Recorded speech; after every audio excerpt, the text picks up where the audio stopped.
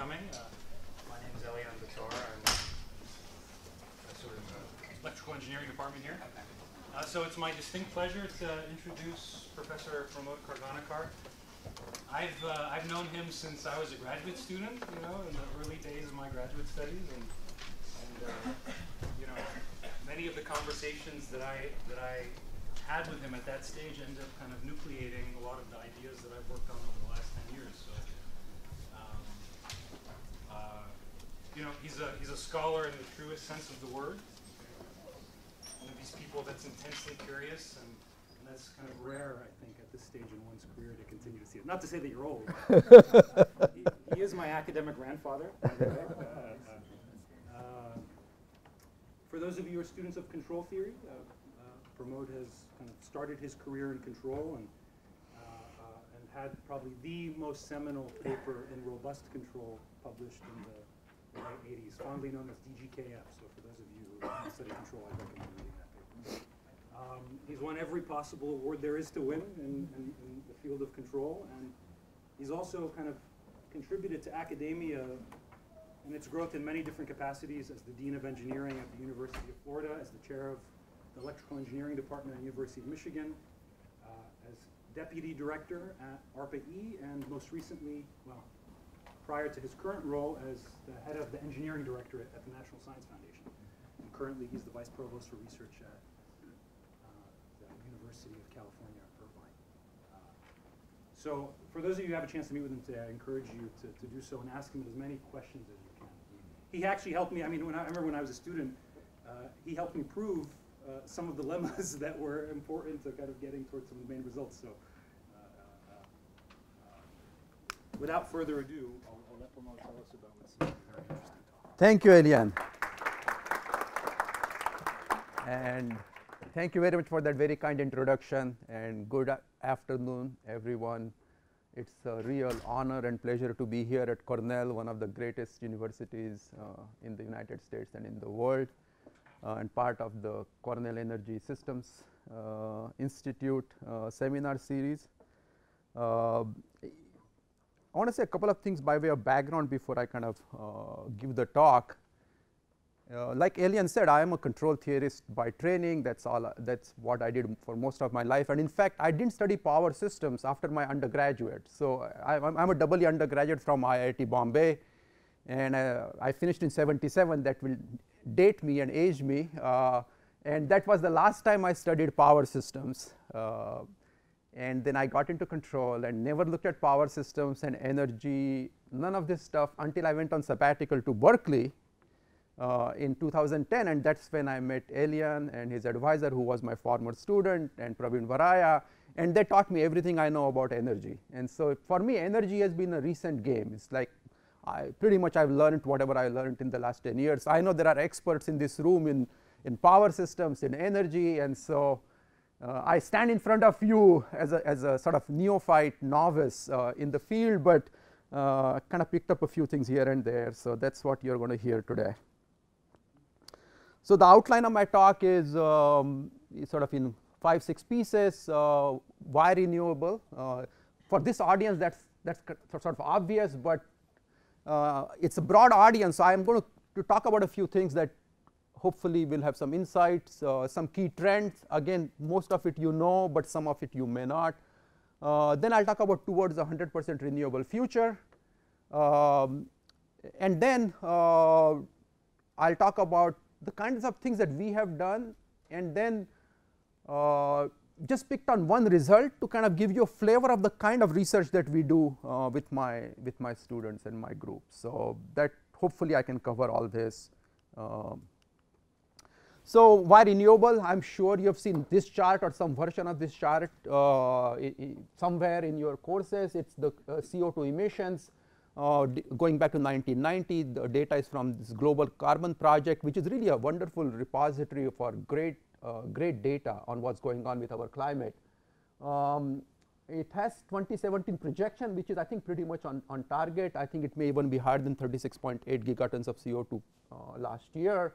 We have been on this increasing growth curve since even 1990. So just in the last 30 years, we have dramatically increased our CO2 emissions. And even though I'm going to talk about renewables and all the adoption and all this stuff, the fact of the matter is CO2 is still growing.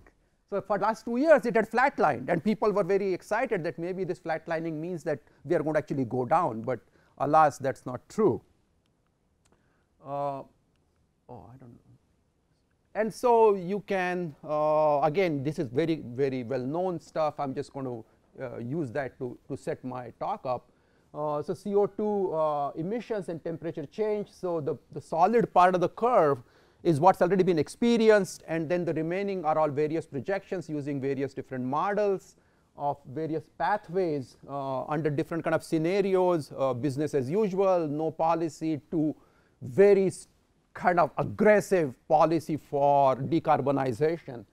And the main thing I want you to notice that if you really want to have any chance of going below 2 degrees Celsius, almost all curves require you to go below 0 in net CO2 emissions. That is, there is just no way to get there without negative emissions technologies. So if you are thinking long-term research, that's the path you want to be on, because and in fact, the IPCC report that just came out, I think in the last 2 to 3 weeks, point to that even 1.5 degrees Celsius increase, for which they give only 10 years of sort of window left for us, is going to have pretty devastating consequences. So we need to turn this curve around, which is on an increasing path, to peak and then start to go down really, really fast.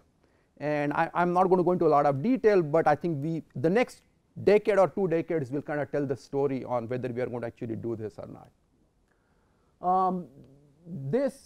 As you know, all these models are probabilistic. So the simple way to think about what's ahead of us is to ask the question, how much CO2 is left to emit? And so this is an answer, remaining CO2 quota for 66% chance of keeping below 2 degrees Celsius. And this is I think this was 2016. So this number has gone down since then.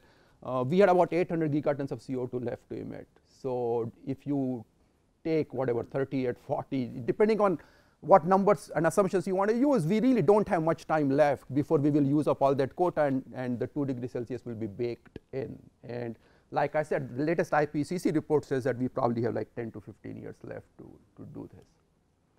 Okay, so that's again in a very short nutshell why we care. Now, if you look at global energy consumption, most of it is from fossil fuels. So natural gas, oil, and coal combined together, it's like 70, 80%. Renewables are 13.4%, of which solar and wind is 1.5, hydro is 2.5, and that biofuels and waste is mostly wood burning. Wood burning. This is not modern renewable biofuels. This is like old-fashioned energy.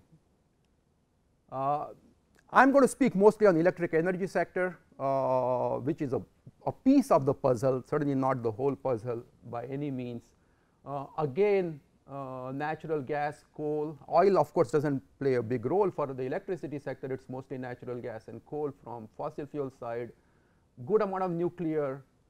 Hydro now contributes a lot. So 22%, 16% comes from hydro. Biofuels and waste, that's like using waste to generate electricity. So that's that piece. And then now solar, wind, and geothermal rise up to about 5%. I'm going to focus on this because mostly that's where the biggest progress has been made and continues to be made, and that's what I know about. But there is this whole other piece, which is the transport sector. So even if we completely solve this problem, there is still the transport sector, which I'm not going to say anything other than to say that if you want to decarbonize the way we need to, the transport sector has to be solved, and the current viable approach to that is either electric vehicles or fuel cells. The third approach, which is like biofuels, hasn't worked out as well as we thought back in the 2000s, where like huge excitement of producing cellulosic ethanol. That whole story hasn't worked out as well as we would have liked. And this is sort of last slide on the big picture. This is from the source for this data is Vaclav Smil, which is one of the real visionaries in the energy field. This is really cautionary. And what this does is it says how much penetration do you get in 60 years. Okay? So coal, which was like the first big fossil fuel we started to use, it took in 60 years we went from 5% to 50% of energy. Oil only went up to 40% in 60 years. Natural gas only went to 25% in 50 years, in 60 years. So what you see is a trend that it occupies less and less fraction of total energy mix as new sources come in. The truth of the matter is, this is what Vaclav Smil points out, is that every source of energy that mankind has ever known in its history is still in use. So think about that for a second. We were using wood for energy for a very long time. We are still using wood. It's not gone away. That's the story. So if you want to extrapolate, modern renewables are 5% today. Will it take us 60 years to get to 20%? That would be a very bad future. We hope that not, but this is the caution. This is really, the point of this slide is energy is all about scale. If it doesn't scale, it's good. It's really not going to make a difference. It's just not going to make a difference. And scaling is so bad. On top of this, 1.2 billion people lack access to electricity. That number has gone down, by the way, since I wrote that slide. I think that number is now closer to 1 billion people. So we can't wait. You can't tell them to wait for us to fix our problems. So they need electricity today. And actually, renewables are playing a very big role there, actually, grid disconnected electricity. And I think what is much worse, actually, is the second line. I mean, the bottom line, there is 2.8 billion people still use biomass for cooking and heating. These are mothers with their children in developing world, like really bad for their health. They are inhaling all this soot and particles. So to modernize the energy system is really has a huge humanitarian. Besides the carbon emissions and global warming, there is a humanitarian aspect to this picture. Okay, enough said about energy. I can go on like this for a long time, but I don't want to do that. This is where optimism, so I said many things that might make you pessimistic about our future, but there are some reasons to be optimistic. And this is the first slide that is reason to be optimistic, is this dramatic improvement in cost of PV solar. It's just been absolutely astonishing. So this is data from NREL. It's too small for you to read, and I'm not going to bother reading, but almost everywhere, whether it's utility scale solar or rooftop solar or commercial trackers, without trackers, almost everywhere there is decrease in cost. And in some areas, we are getting pretty close to the sunshot goal of $1 per watt DC installed. Most of the cost now is in what is called balance of system. It is not in the cells. It's really the rest of electronics and inverters and installation and construction. That's what is costing us most of the money nowadays. And as a result, there has been this tremendous growth in PV installed. Right as of 2017, we are at 402 gigawatts of PV installed. This curve, interestingly, has gone higher than all projections. So every year there have been projections to how much PV we are going to get. This curve exceeds, has been going on like this for like at least the last 7, 8, 10 years. Will it continue? I don't know. But it's certainly the growth is as close to exponential as one gets. Yet, this is not making a dent in our CO2 emissions. So although we got all this installed, our CO2 emissions are still going up because we got the transport sector, we got growth in energy demand worldwide with India and China becoming economic power. Same with wind. Wind costs have come down, and wind installed capacity has grown. This is not cumulative. This is annual totals, but it's I think in excess of 500 gigawatts. In fact, it exceeds the installed solar.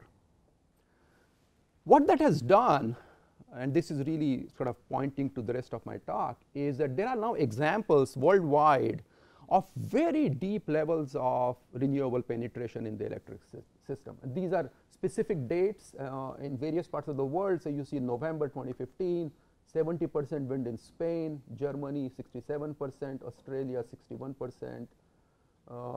So I'll show you some more data from California in a few minutes. But And Denmark is 140%. You might wonder about that in case you have never thought of it. What does that mean? What it means is that Denmark is producing more than they consume, so they sell the rest of it to Germany and Netherlands, and they are grid connected to Sweden and some other parts of of Northern Europe. So, or same with Scotland. Scotland is 153%. What it means is they are selling some of this stuff to England, to which they are grid connected. So that's what it means. But basically, what it shows is that it is possible to get up to fairly high levels of renewable penetration. Yeah. So there's 67% in Germany. Yeah. Is that in part because of purchases from Denmark, or is that? I think it's their own production. Okay. I believe that number. Speaking from memory now, I think it's their own production. May I ask you a question? Yeah. You're claiming 52% of the U.S. Am I reading this right? No. 52% of the Southern Power Pool on 13th of February. No. Okay, let's be. Yeah, clear. no. In fact, if you really want the hard data are I just wasn't clear of the notation. Yeah, the notation is these are examples, I got it. isolated examples that we have done on certain days of the year, very high levels of penetration. Okay. That in showing it. part of the U.S. only. Yeah, Okay. only like this is CAISO, which is California Indian System Operator. Thank you. No problem. Please ask. That's the only way. So we can aspire then to reach 100% renewable future on the electricity side. This has become a somewhat controversial topic, which I have no intention of going into, but there have been lawsuits on scientific papers in this area. Let me just stop with that. Yeah, exactly. However, California, just in the last few months, announced that California will become 100% clean electricity by 2045. Jerry Brown just signed that order. That's a headline from Los Angeles Times in September. And not only did he say that, or the legislature in State Bill 100 said that electric utilities and other service providers generate 60% of their power from renewable by 2030. So they've accelerated, California has accelerated the adoption of clean power. Now this is clean and not renewable. Okay, so clean includes potentially nuclear and certainly hydro and so forth. Yeah. Is this the mandate that also stipulates that all new residential kind of construction below 3 stories has to have? I don't know the answer. I don't know. It could be included in the SB 100. I just don't know the answer to that. Anyhow, so already there are states like California sort of aiming towards what I thought was, what I said is aspirational future. I think they're saying that we are going to get there. Okay, for those of you who haven't thought much about electric grid, here is like in 2 slides, I'm going to tell you how electric grid works. I know there are people in this room who have spent their whole career working on electric grid. So for them, just bear with me. And for those who don't know this, so it's considered the greatest achievement of 20th century by National Academy of Engineering. So they listed the top 10 achievements of engineering. This came out as number 1. This included internet, included television, space travel, automobiles. Above all, electrification was the number 1 achievement of engineering in 20th century. Goals are to provide economic, reliable, sustainable access to electricity. It consists of generating the electricity, transmitting it, distributing it, and consuming it. It's governed by laws of physics, electromagnetics, and circuits. And it's an interesting thing because it's a mix of technology and engineering with economics, because in some parts of the country and the world, it's done through markets. To get the most efficient generation, you exercise the power of free markets. Over the last 100 years, an elaborate control system, multiple time scales and multiple spatial scales has arisen to manage this and control this system. It's the single largest engineered system on the planet. So all of the electric grid, say this part of the country, is all connected at 60 hertz. Everything is operating in synchrony at 60 hertz. East of the Rockies up to Quebec, up to Florida, everything is completely connected, operating at 60 cycles per second, which is 16 millisecond. And everything is just complete harmony operating. It's pretty amazing that it actually works, you know. And it's multiple spatial and time scales. So time scales range from milliseconds for protection circuits to years for planning and everything in between. So this system has time scales going from milliseconds to seconds to minutes to hours. And there are dynamics and phenomena happening at all these time scales. And this is all managed through this elaborate management and control system. A piece that I'm going to focus on in today's talk is a critical constraint in the system which makes it very unique and very challenging as an engineered system is what is called the balancing. Supply must demand at pretty much every instant of time, essentially because there is no storage. So you generate power, you must consume power pretty much at the same time. And that's very different from almost any other form of commodity that we use. So think water, think food, think anything else that we use on a daily basis, this constraint doesn't apply. But for electricity, this is a huge constraint. And what's astonishing is that this constraint is met at every instant over this continent scale system, completely deregulated, decentralized, with billions of points where electricity is being consumed. So I think that's one of the reasons why this is considered to be this great engineering achievement. It's like, how do you do this at 60 cycles per second to manage this over this continent scale system? So how does it, so I'm going to sort of unlock the mystery a little bit for those of you who haven't thought about this. So how do we currently achieve this supply demand balance? So what the paradigm says is the following: demand I have no control over. Well, you will consume what you want to consume. You're not going to ask my permission to consume what you want to consume, right?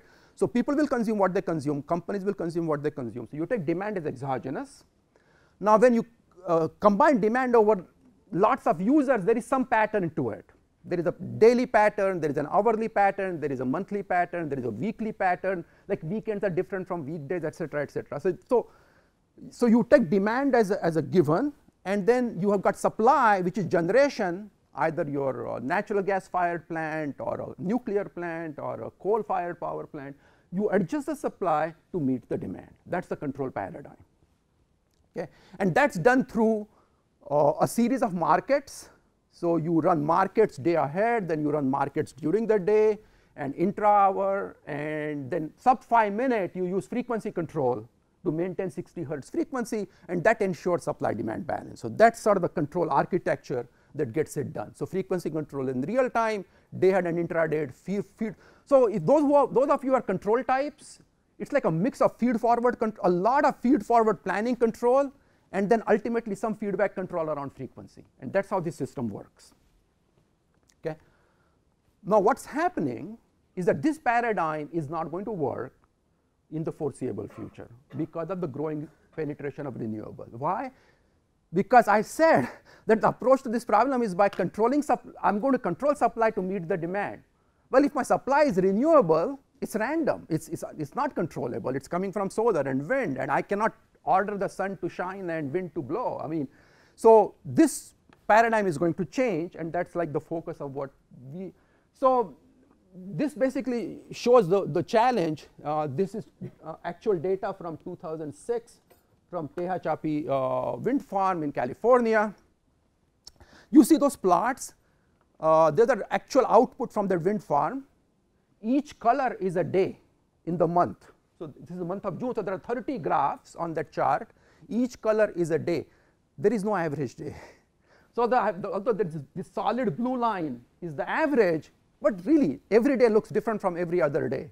And this is that randomness. So imagine that the whole supply was coming out of wind. Every day would look something like this.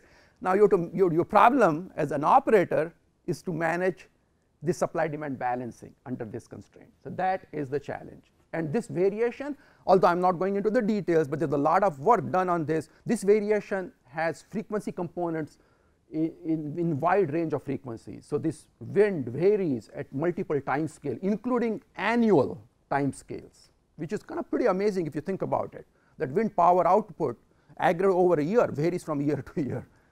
Pretty interesting. Just to show you, just to give you some flavor for what's happening. So this is actual data from California, May 13, 2017. So you had, geothermal. So the baselines are the traditional sources of power, and then you have wind, and then you look at this huge solar that comes on as the sun rises.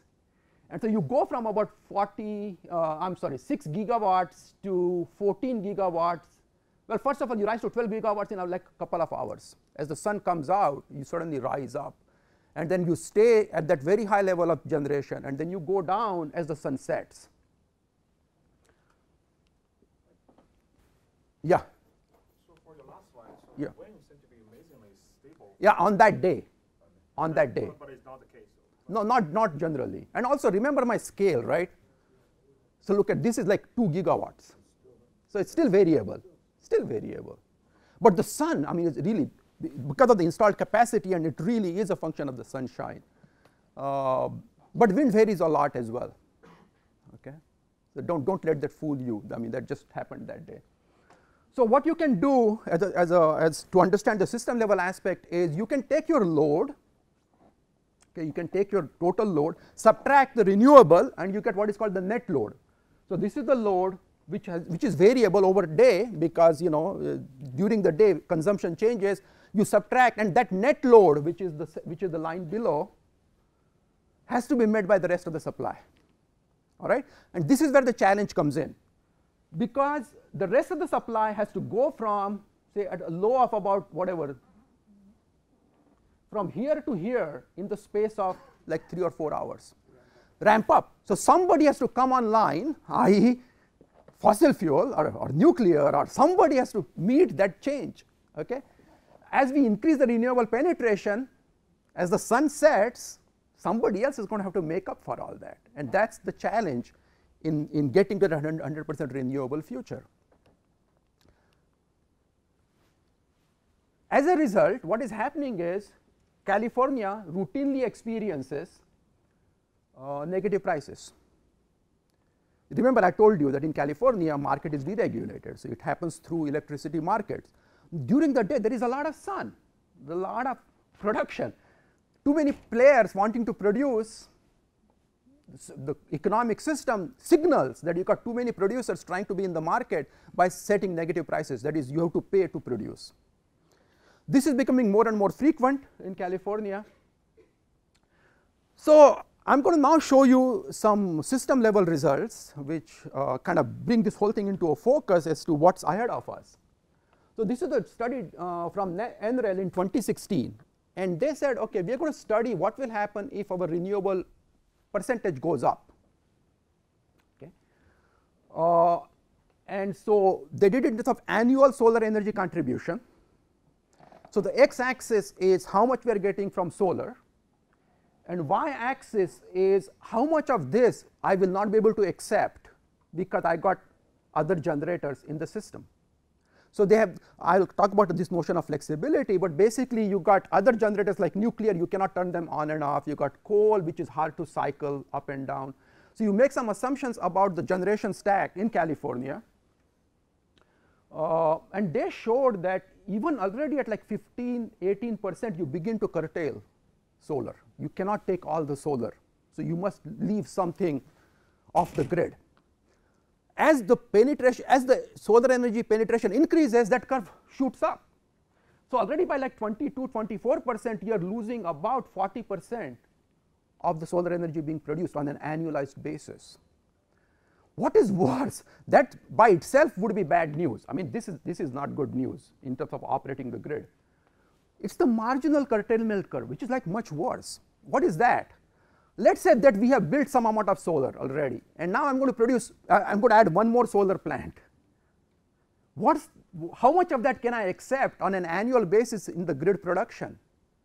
Well, you lose like 40, 60, 70% by 22%. Look at the rejection of solar at that, even at like modest levels of solar penetration. What that is saying is that it's going to become more and more economically unviable to put the capital investment to do that. Why would you do it? Because your stuff is not going to get used. You're not going to get paid for this stuff.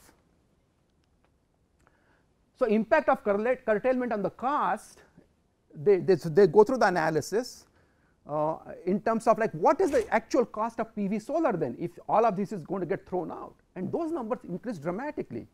So you go from 6 cents per kilowatt hour, which is pretty okay. It's still not, I mean, it's still higher than natural gas, but okay, we can accept 6 cents. But by 20-25% penetration, you are at 15 cents per kilowatt hour. You're totally uncompetitive at this point. Yes. None of these projections include storage. No, no. This is with the more or less current grid, current set of operators, current set of production, with what they call limited grid flexibility. So this is assuming a certain kind of set of operators that are in the system. So the argument is that unless we make the grid much more flexible, we are not going to get there. Yes. Is California selling any of your extra energy? California actually ends up buying from Arizona and. They're not selling this extra. No, I mean this is not actual. This is not like data from actual. This is like a simulation study of what would happen if we were to get up to 22%, 24% annualized solar contribution.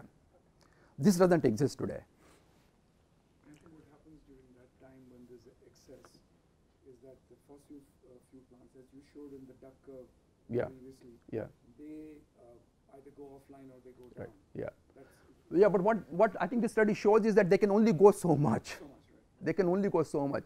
You're not going to take a nuclear off the grid. It's not possible. So the baseline, Yeah. So this study assumes a certain set of producers. Yeah. And they assume some assumptions on coal cycling, like how much can you cycle coal, how fast you can cycle coal. So they make those types of assumptions, and they do an annualized simulation. So it's not like for a single day. It's like over a whole year. So can you say a word about, so this idea of not taking nuclear off the grid? So Yeah. obviously it's a market. And why does nuclear have that prerogative? I mean, No, is that it's like because it's hard to still turn it off. It's like physically it's hard to turn it I off. know, but that doesn't mean you can't turn it down. No, you, I think Yeah. what happens is that they are willing to even go on at 0 cents or negative Yeah, at that right. time, just to stay on. Yeah, I It's, see. it's the market that is I see, driving it. I see. It's not that there's no regulation to say that no regulation, but I think as an engineered system, they are not designed to be taken off the grid. I see. Even coal, which is easier than nuclear, there is tremendous price to pay for cycling coal. So if you want to go up and down on coal, you pay in terms of emissions actually. So it's not so it's like components get destroyed. You have extra emissions because you're cycling. So cycling this, the best plant if you're going to cycle is natural gas. So hydro, of course, hydro is clean. So hydro is clean, but of the fossil fuel, the best plant to cycle is combined cycle natural gas plant, which is extremely efficient, like 60% efficiency. So if you're going to do that, that's the best way to do it.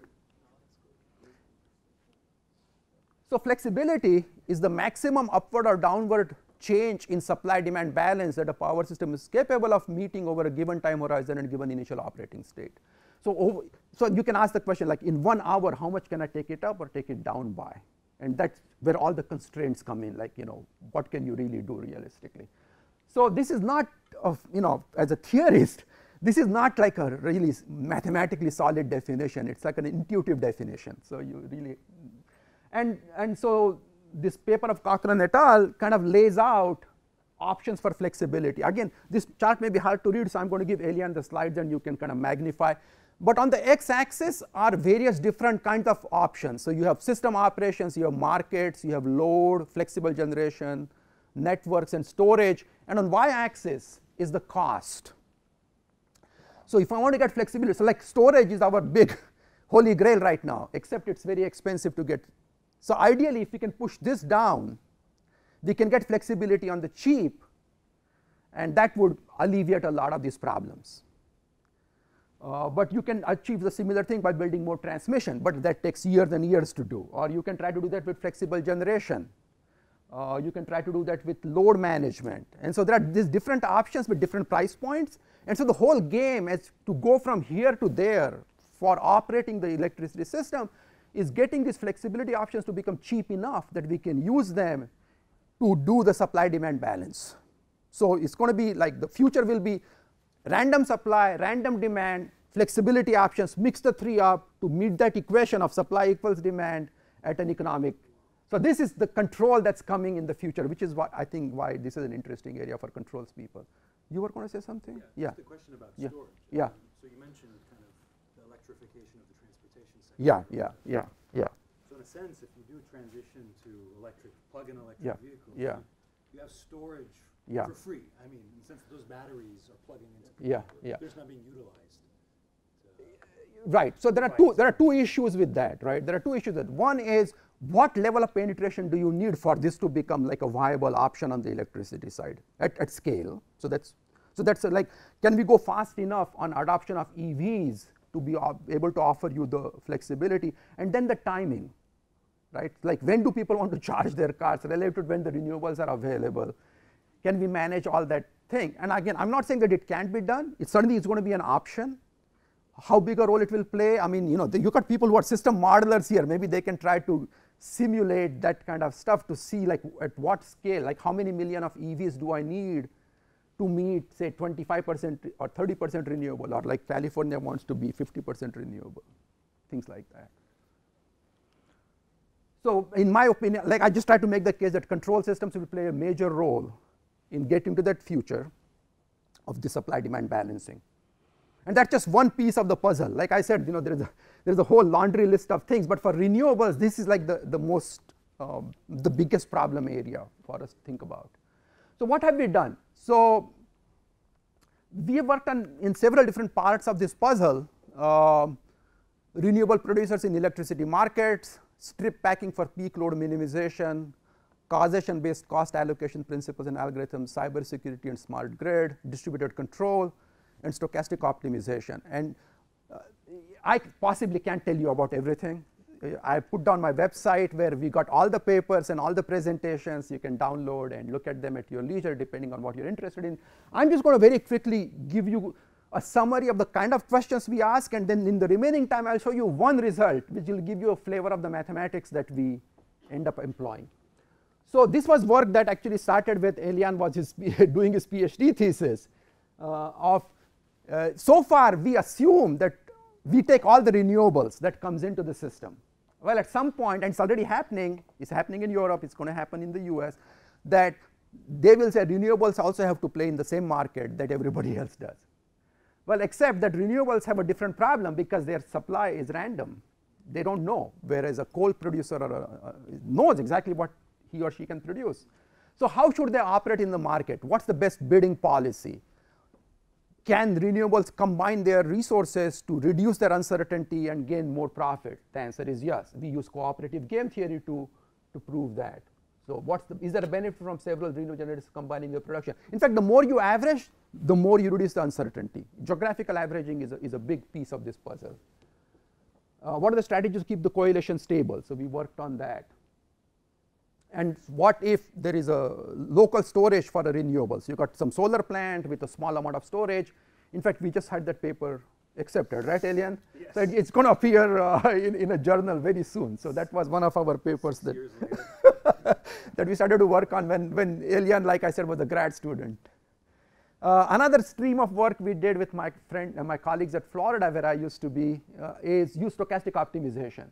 So imagine a residential neighborhood. You got a bunch of households with local renewable generation, maybe some rooftop solar, maybe some storage, maybe some elastic and inelastic loads like washing machines and pool pumps, and so you have a mix of must-run loads and some that are flexible loads. And we use kind of a queuing-based approach here. So they go into a queue, and you service that queue by buying electricity, and you sort of minimize the total cost that's paid by the residential household. So we applied stochastic optimal control type of approaches to this, and we proved stability of the queue using kind of Lyapunov-like techniques. And we used a similar approach for data center optimization, which is like a big, interesting area for players like Google and Amazon that run these huge data centers. They want to go green. They have exactly the same problem. And so we have applied this stochastic optimization. So we got points on performance and things like that. So that's a stream of work that we have done. Then a third area is collaboration with a friend of mine who was a computer scientist, Sartaj Sani, who actually is a Cornell PhD from a long time ago. And so he's an expert in computer science, and we started to talk, and he said, we're talking about load management and how we can manage the loads to reduce the peak, because reducing the peak has lot of benefits that I don't want to go into, but it's very important. And he said, well, that just sounds like a strip packing problem in computer science. So the strip packing problem is very simple. I give you a bunch of rectangles, okay, of varying height and width, and you have to fit them so that the peak is minimized while fitting in a box of, say, base 1. So it's an NP-hard problem, so you can't really solve it, with sort of guaranteed convergence and things like that. But there are lots of very nice heuristics that you can prove bounds on how well your heuristic performs relative to the optimal. So we have published a number of papers using the strip packing, so guaranteed bounds and deviation from optimality. This is another area that we worked on with a former PhD student of mine. And here the question we asked was the following: these renewable generators are going to impose cost on the system. Why? Because they're variable, and they have this randomness and variability. So who should pay for this? Until now, public policy says, well, don't worry about the cost, let's just take all of the renewables. Well, in the future, as the penetration increases, this is going to become a problem as to who should pay for. So sort of the obvious answer is that whoever causes the cost should pay for it. Easier said than done, because you can't differentiate an electron from renewable from an electron coming from a fossil fuel plant. So how do you do this? So we actually came up with an axiomatic approach. So you can write down principles that are essentially this idea of whoever causes the cost should pay for it. You can turn that into principles, and then you can turn this into a math problem. So can you come up with an algorithm that will implement this causation based, so we used tools from cooperative game theory to come up with very nice axiomatic formulation of this causation based. So this paper appeared recently in Transactions on Power Systems. I won't talk about cybersecurity because that's a very, very big deal. It's a different topic, so let me just skip, other than to say that we have done some work on cybersecurity for the smart grid. And then demand-side management. So in whatever time I have left, and Elian, tell me how much time do I have, because I just want to give a flavor for one. Yeah, about 5 minutes, 10 minutes? Well, yeah, okay. Then I will just show you the result, and then math you should read anyway. Kind of you should read on your own probably. So so in this part of the work, the goal was to exploit the inherent flexibility of electric loads. Electric loads are flexible. Washing machine, especially water heater, pool pumps, there is flexibility in them. You don't have to run them exactly at any random time. And there are two approaches to exploit this inherent flexibility: is incentive based and price based. So you can incentivize people to change their behavior, or you can price it in the electricity. You can just change the price of the electricity so that people will change their behavior. And there is centralized control of loads, especially in Florida. Florida Power and Light has direct control of all pool pumps in Miami area. And in fact, they actually use it in summer. What's the total kind of capacity? I don't know the answer, but it's very large. So in summer afternoons, they are using the direct control of pool pumps, and they run them at night or whatever to sort of minimize the summer peak, because you got AC. You don't want AC and pool pumps to be kicking in at the same time. And that's in use. But you can also, but that can be only done in some areas. You're not going to do centralized control everywhere. So the other approach is distributed control, where central authority will send some kind of a control signal, either price or an incentive, and people will do what they want to do. They will make their own decisions. And so the question we asked, analytical question we asked, is what is the optimal? What's the worst case ratio of performance of a decentralized distributed decision making versus a centralized optimal planner? And that's called price of anarchy. And so this is like pros and cons of distributed control. So price of anarchy is this ratio of worst case objective function of a game using distributed control over centralized optimal. So let me see if I can just show you. Our main result is the third bullet. So what we did is we set up this game problem using competitive game theory and the Nash equilibrium for it, and we computed if we can compute the Nash, we first of all show that the Nash equilibrium exists, it can be computed, and then we can compute the performance at the Nash equilibrium, and then we can do the worst case, like what's the worst case, and the worst case turns out for this problem is 25%. So the performance of a decentralized distributed solution is no worse than 75% of the optimal. So the loss is there, but it's not that heavy. So you can live with a decentralized solution. And then we analyze methods for improving efficiency. So I don't know what's the best thing to do. I mean, so there is now mathematical development of this idea. So I don't know if there is a particular thing that I want. So basically, you get a bunch of equations that are supply equals demand constraints, and then some load constraints which are inequality constraints, and then we formulate the centralized control problem, so which is optimization of that objective function over a search space, and then we do the distributed control problem, which are price taking consumers. Well, this is first with price taking, so there is no game here, they just accept the price. But then the game version is that they will anticipate the impact of their decision on the price and adjust their behavior according to that. That's when it becomes a game. So if the consumers are price taking, then the distributed solution is the same as the centralized solution. So that's an interesting result, that for a price taking assumption, there is no difference between centralized optimal and decentralized optimal. So that's one of the results. And so with price takers, let's see. So the main result is that it's a competitive equilibrium if and only if the set of consumptions is the solution of the centralized control problem. So that shows that centralized control is the same as the distributed solution under the price taking assumption. But if you have price anticipating users, that is, they know how the price is being set by the utility or by whoever is supplying the electricity, then they play a game, and we set up the game. So let me see if I can bring you to, so for each, so game is you got n consumers, you got consumer strategy, and then each consumer optimizes their payoff. So they maximize, assuming everybody else is playing their own strategy.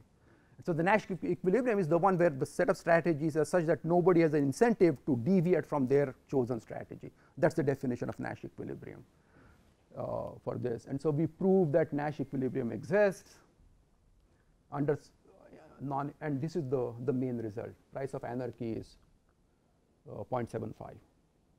And so I think what I'm going to do is, and then we've got other results, like if all consumers are identical, then it actually goes to 1. So this is it's a very special case.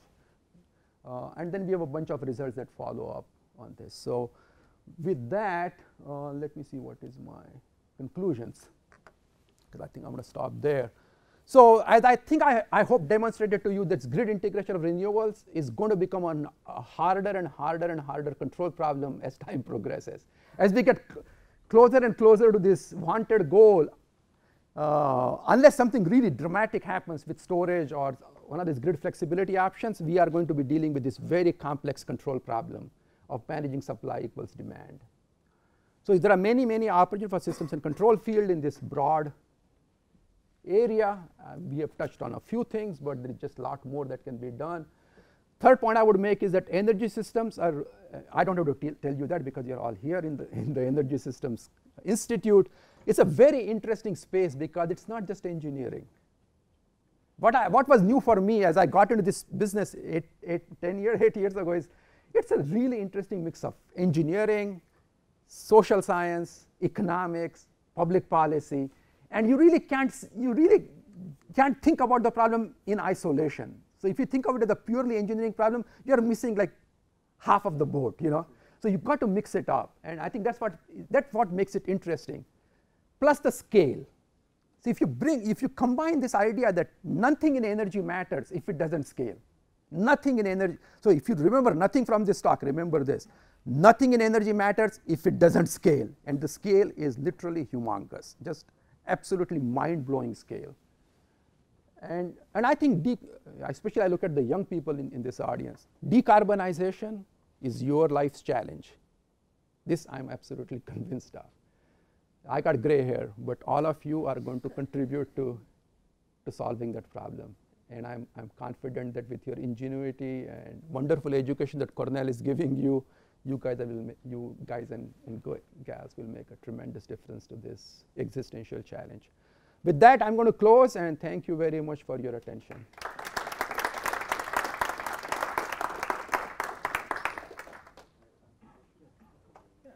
I think we have time for a few questions.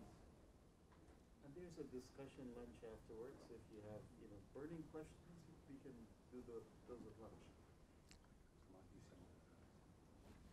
There's one in back of the. Oh, okay, go ahead.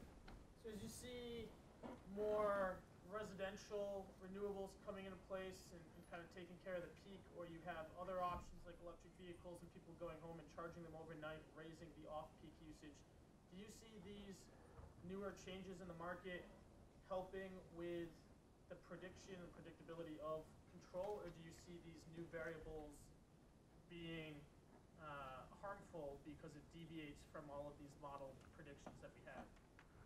So I think the answer to your question is a little complex. On the positive side, if the residential consumers get enough tools and resources to manage their own electricity demand and are able to communicate that in effective ways, then it's a huge plus. If on the other hand, those tools don't come into play, which are in information, communication, control, then you can imagine actually a much worse case where all this stuff is coming online and the grid operator has no visibility beyond the distribution transformer, right? So this is happening, in fact, even behind the meter in many cases. And if the grid operators have no idea what's going on there, then their management problem becomes much harder. So I think it's going to be an evolving mix. Can we bring solutions to consumers at economic prices that sort of offer value, so that they will end up using this so smart grid vision of having all this communication and visibility translating into grid operator being able to do a better job of managing the supply. So I think it's a little more nuanced answer than because there until very recently there was a huge worry about lack of visibility on behind the meter. We don't know what's going on behind the meter from a grid operator viewpoint, who's managing the total grid. When you formulate these models, right? Yeah. So you have this customer side where Yeah. the customer, you're assuming, has some kind of strategy. Right. But my impression is that in most grid networks, the customers, perhaps in companies, Yeah. might have a strategy, Yeah. but a vast majority don't. Yeah. That they're just essentially, Right. Sitting ducks in a Right. market. It's Yeah. not a market. Yeah. So how is that accounted So- for so these kinds of models? Well, I mean, if you take the price taking user, which is your version is price taking users, in which case the decentralized solution is as good as the centralized optimal. So that's a good situation. If they don't game, it's a good thing for the control, optimal control. But so when you write the model, you Yeah. put in some fraction who are not gaming. Is that a We have done that work. So we actually did a paper where we said, so there are two things, right? So price taking or price anticipating. And for price anticipating, we say they are going to game to the max, right? Because I say they will optimize with respect to everybody else's behavior in a Nash equilibrium sense. So we said, well, not every consumer is going to do that. Some are going to be what we call irrational consumers, that they'll just consume regardless of the price. They'll just do what they want to do. They don't care either they got enough money or what. are they passive? Yeah, or they're passive, or they make whatever decision they make. So we analyzed this case and we showed that the performance falls somewhere in between. And in fact, if you have too many irrational consumers, they kind of crowd out the rational consumers. So we showed that kind of crowding out effect as well. So we have done some amount of work on the kind of things that you have in mind. But like I said, this is like a really evolving and moving field, right? So there is this idea of having an aggregator. So that's a thing that Elian and I and our colleagues worked on, which is that no consumer is going to try to do this on his or her own. They are too busy raising their kids and running their families. They're not going to bother with this. So is there a role for an aggregator who can take 500 consumers, and can they sort of manage their consumption, providing benefit to the grid operator and providing benefit to the consumer? So there are all these things are in play. And can these things sort of scale and provide the economic value as renewable penetration increases. Those are all possible solutions that will ultimately come into play. Good, thank you. Okay, let's thank our speaker again. Thank you.